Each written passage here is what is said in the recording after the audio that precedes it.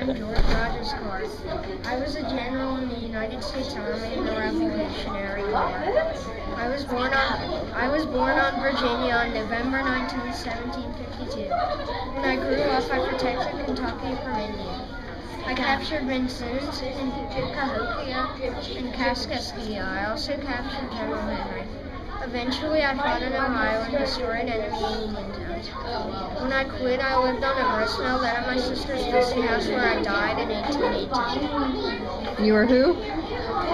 George Rogers. Here, I'm going to scoot back. Let's get a full picture.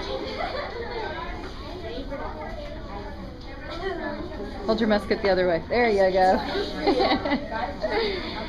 Let's go down here and get Jason too.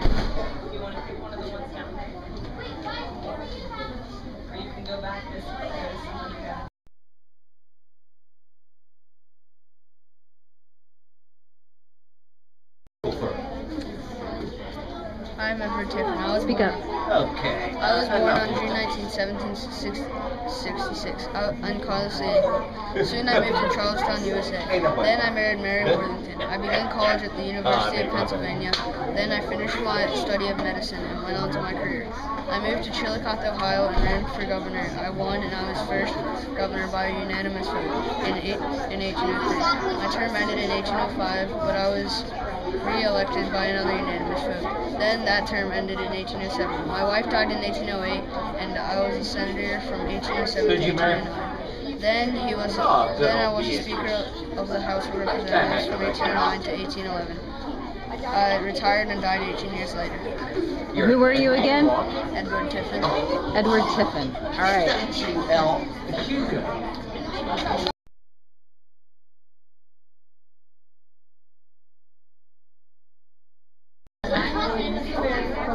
Press the button.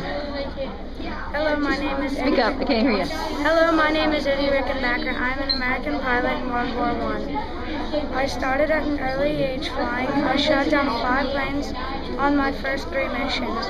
I got the Ace Award and shot down another 17 planes. After the 2 wars ended, I married Adelaide Frost. And you were who again? Eddie Rickenbacker.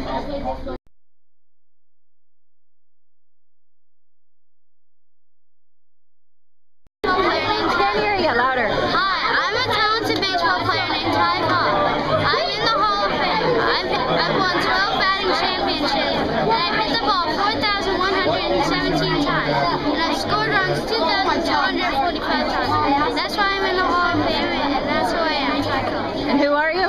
Ty Cobb. Ty Cobb! You're supposed to know that, yeah.